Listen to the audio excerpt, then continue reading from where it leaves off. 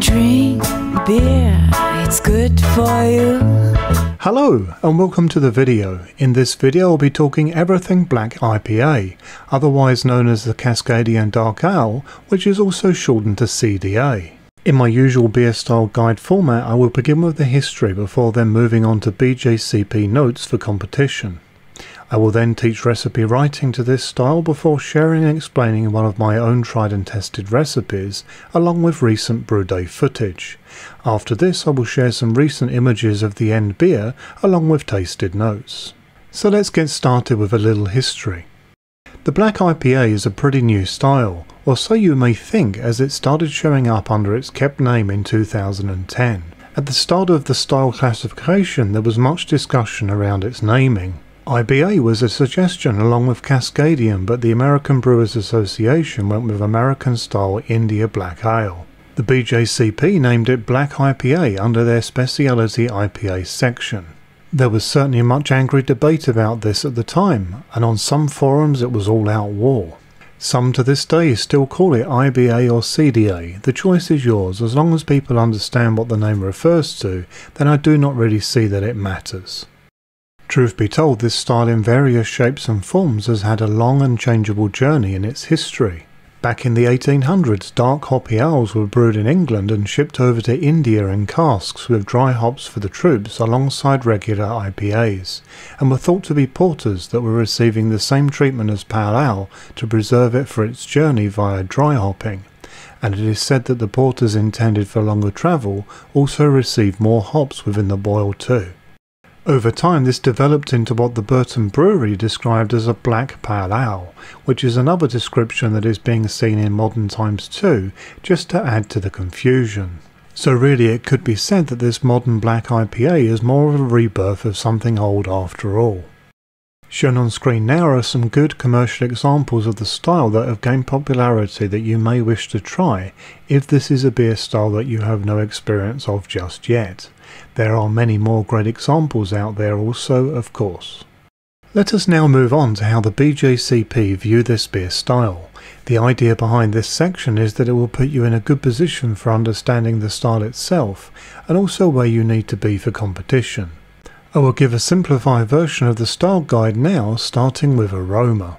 A moderate to high hop aroma, typically with stone fruit, tropical, citrusy, resinous, piney, berry or melon character. Low to moderate dark malt aroma, often including light chocolate, coffee or toasted notes. A little clean or light caramel malty sweetness may be found in the background. Fruitiness from hops may also be detected in some versions. Appearance. Colour ranges from dark brown to black. Good head stand with light tan to tan colour that stays down the glass. Flavour. Medium low to high hop flavour, medium high to very high hop bitterness. The base malt flavour is usually clean and of low to medium intensity and can optionally have low caramelised flavours added in. Dark malt flavour should be low to medium low, restrained chocolate or coffee flavours may be present. Dry to slightly off dry finish, the bitterness may linger into the aftertaste but should not be harsh. Mouthfeel. Smooth medium light to medium bodied mouthfeel. Medium carbonation. A little bit of creaminess may be present but is not required. This leads to the following overall impression. A dry hop forward style with quite often similar flavour characteristics to a light American IPA. The flavour of darker malts is gentle and supportive and not a major flavour component. Drinkability is a key characteristic. Across the bottom of the screen I have now added the style's vital statistics, and rather importantly on the right hand side a guideline to minimum and maximum BU-GU ratios. This screen is now complete in terms of information, so if you're one of my viewers that likes to take a screenshot for future use, then go ahead. Before moving on, I feel that it has to be said that these BJCP guidelines really apply mostly to those entering for competition, where these guidelines apply and your beer will be judged on how close you are to them. You will notice that this style and others that have commercial examples are not always within the guidelines, but do offer a great beer experience. So overall I suggest that you use BJCP guidelines as advisory only, and do not let them become a restriction to your own recipe writing, as not everything needs to be set in iron, especially your own home brew. Here is a recommended water profile for this style that is widely used in commercial breweries. It should be understood that such a profile is useful for creating balance in this style, especially when it comes to bitterness levels. If you would like to reduce the astringency from the dark malt further, then you can simply add the dark grain late in the mash rather than having it in for the full mash. Adding it at 15 minutes till the end of the mash will work nicely, but you may notice a reduction in potential colour. I will now move through suggestions on how to write recipes to this style, starting with the grain. The main fermentable for black IPA is usually going to be Pale Ale, and this is generally going to be used for this style at a rate of 70% plus.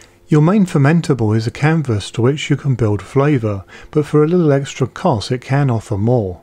As a general guide, if you are looking for some extra biscuit flavour in the background with a little extra sweetness, then Morris Otter or similar is worth looking at. But you will find that this can dampen hop aroma a little compared to Pale Ale Malt. Munich Malt is often added to the grain bill of this style to add some maltiness at between 5 to 15%. Take note that using more than 20% alongside American C hops like Cascade, Centennial and Chinook for example does not work well for many people's taste. Caramunich is also a common ingredient in the black IPA grain bill. I would suggest that if you use this crystal version alongside normal Munich, then you should stay within 15% combined, with the Caramunich being up to 5% of this.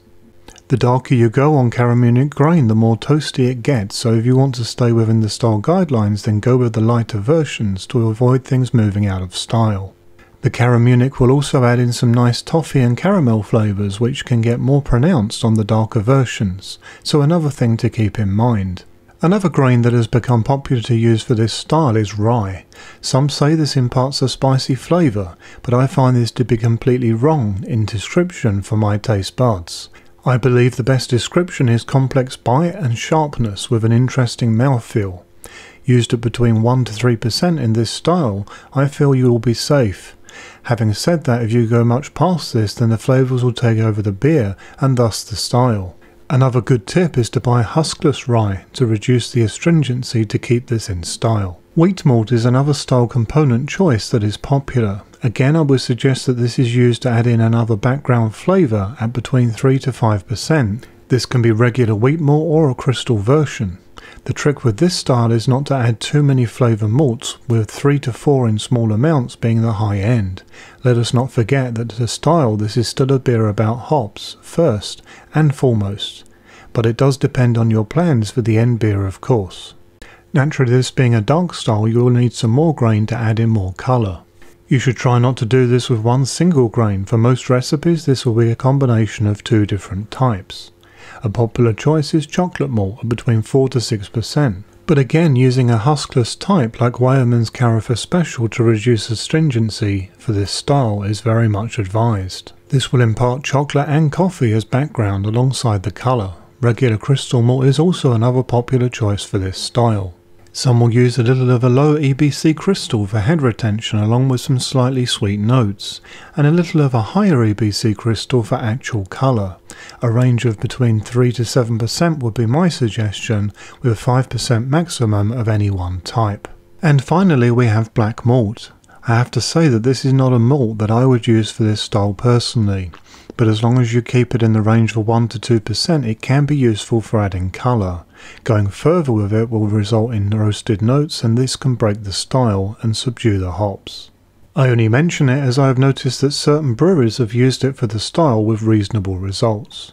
Okay, let's now move on to the hops. Personally I find that more citrus hops work best in this style rather than the fruity ones. Cascade, Centennial, Chinook, Northern Brewer and Simcoe are my best suggestions, as they seem to be the ones that most people enjoy in the style, and they contribute the right flavours for the style according to the BJCP also. Other popular hops are also Citra, Mosaic and Comet. Special note should also be taken that hops with great pine elements in particular like Northern Brewer and Chinook work really well with the dark malt side of this style. In terms of addition times, these are very similar to regular classic IPAs, with additions for bittering at the start of the boil and then hops going on from 15 minutes down to flame out 0-minute additions and then dry hops. Let us now look at yeast. When it comes to liquid yeast, White Labs WLP013 London Ale has a lot of fans for this style, as it creates some fruity esters but allows the hops to move forward also. Y Yeast 1332 is also a popular choice, as it also allows the black IPA elements to shine and is one of the classic US brewery strains.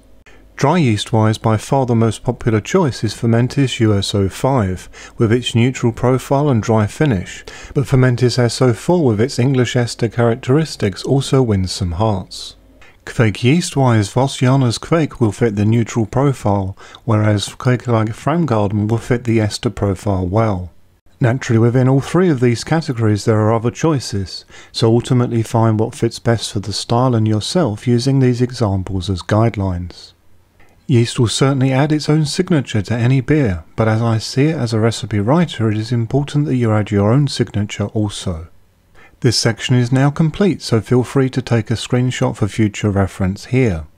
Let's now move on to my tried and tested recipe to this style. As always, the recipe I'm sharing here is nothing new to me and has seen various tweaks over the years. I brewed this recipe recently using the new Grainfather G70, but the recipe will suit other brewing systems of course. I am sharing this recipe in full in this video's description and also via Brewfather, which can be found via my net link or by searching on the Brewfather cloud. Despite this being a Grainfather recipe, I see no value in sharing it on the Grainfather platform because it is simply too inaccurate in its current state, as shown in my Grainfather G70 first brew experience video.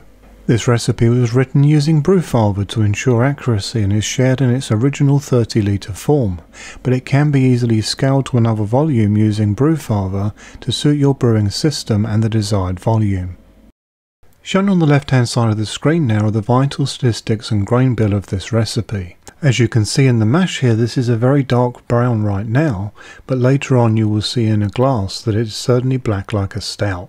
I added all of my dark grain in for the full mash because I enjoy the flavour edge that this gives, but you may decide to reduce the chance of more bitter flavours by adding the dark grain late in the mash. An acceptable time to do this is in the last 15 minutes. You will note from my recipe that my darkest grain, the Carafa, is at 5%. At one point of this recipe's evolution I had this at just 4%, and it would be fair to say that this allowed the hops to come forward further than having it at 5%, but in blind tasting tests more people actually preferred the 5% version, so it stayed. However, this does put this recipe on the edge of BJCP's requirements for the style though, so make your own choices here about going 5% rather than 4%. Also keep in mind that if you ferment this one under pressure, then it will lock in the hop aroma and flavour further, which will balance it back towards the style anyway. Onto the boil additions now, as shown on the right hand side of the screen. You can see that my 60-minute bittering hop is Chinook. I feel that Chinook works very well for IPA bittering. It has a sharper and brighter bite to it than many hops that supports this style well, and for this reason it is a popular choice for breweries as well as home brewers for IPA styles in general. The 0 Minute or Whirlpool hops are both Mount Hood and Centennial. I find the two of these together at this time are ideal for this style. Centennial brings its classic super citrus quality and uniquely pungent flavour, which is balanced nicely by the noble qualities of Mount Hood on top of the background malt flavours from this recipe. The dry hop choices offer a twist on this by using Centennial and Northern Brewer. This produces a combined aromatic of citrus, floral and pine with slightly woody elements, the ideal finishing touch to this style, I feel. And finally I used Voss Kveik yeast, which will give this a nice neutral breathing space so that the flavours of the hops and malt can sing along with a not so very dry finish that I prefer in black IPAs. This type of Kveik is now available from Lollermund in dry sachet form as shown, and should be now available in most countries of the world.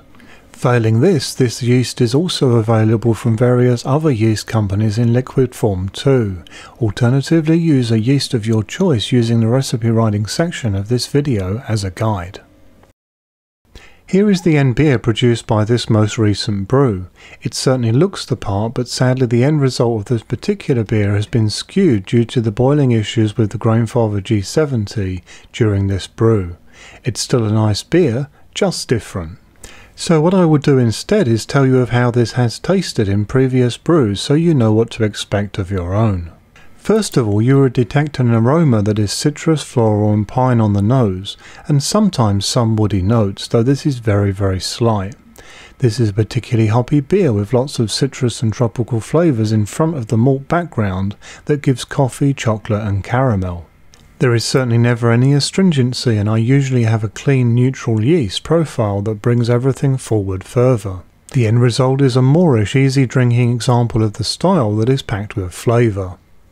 Naturally, you could brew this example first, or if you are very familiar with the style, use the recipe writing guide section of this video as the tool to write your own recipe with confidence. Be sure to let me know about the results you obtain and feel assured that I can offer further help if needed.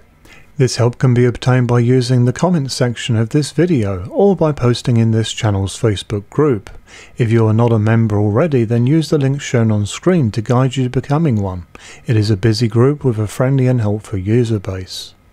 This now brings this video to a close. If you have any questions, then please let me know via YouTube or Facebook. I do hope that you found this video to be useful, interesting and enjoyable. If appropriate, then please like this video on YouTube, and if you've not done so already, then please subscribe. I regularly post new content. Happy brewing!